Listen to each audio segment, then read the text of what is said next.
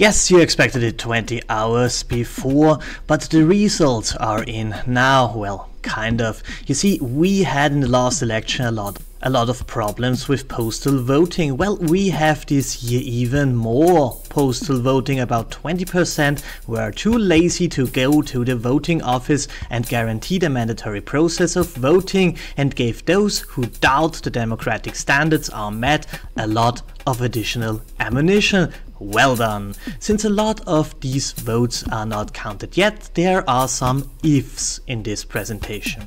However, most of what we see today after the election is not so new. The socialists here in red lost, which is not very surprising to be true. The big winner is Sebastian Kurz with his ÖVP, here in turquoise instead of the classical black. I made a whole video about him and what I think he is. Check the cards in the upper right corner whenever I say something like that. You see, I don't think he's a reformer. I think he's the same old party trick we saw all over Europe in the last years. He's the candidate of the establishment, but sold as some kind of revolutionary who will reform his old party, make it hip and young, and will care for the citizen. In support to this theory, the media pretty much dumped the socialist candidate in favor in the last week, and Kurz was sold as some kind of messiahs and only logical alternative, was also spiced with some of this right-wingy flavor. Well, that tactic worked. He won the election clearly, and it is pretty much sure that he will be Chancellor, as I predicted. The populist right wing with the FPÖ here in blue won also, but not as much as some expected. By the way, they used the word social justice in their posters, so yeah, that's right wing over here. This might be connected to the leadership. About 5% voted because of HC Strache, 95% voted despite him, because he is this kind of person that joins every party, is popular, and nobody knows exactly why. Still, they won, so this guy is here to stay and will hold the party back, for better or worse.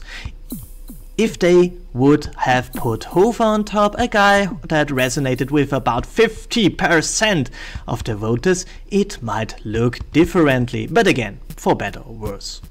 The big news is that the Greens are pretty much out of the parliament. You see, you have to reach 4% and not 3.9.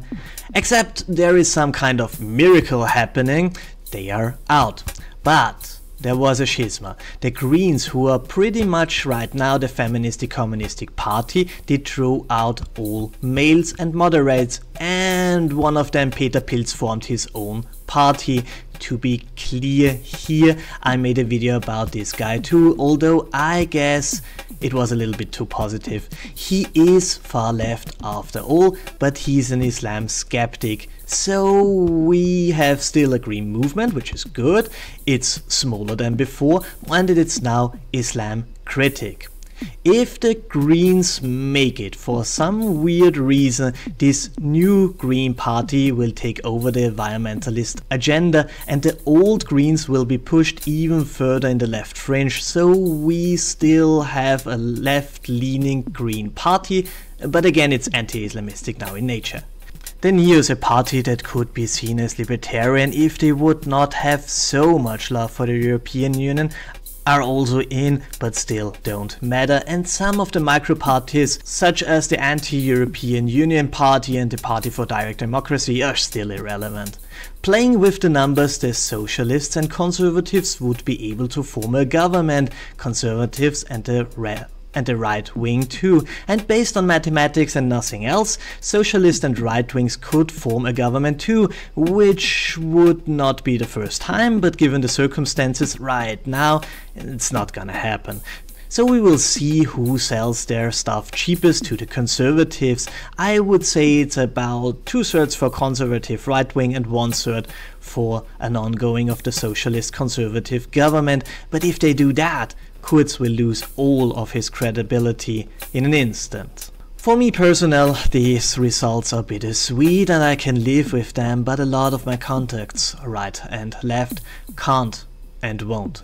And this is a problem, and the whole postal voting makes conspiracies go wild. So if you're Austrian, please don't do it.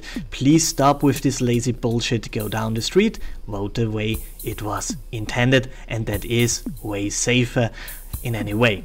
However, these were my 50 cents to the elections. Share your thoughts and have a wonderful day.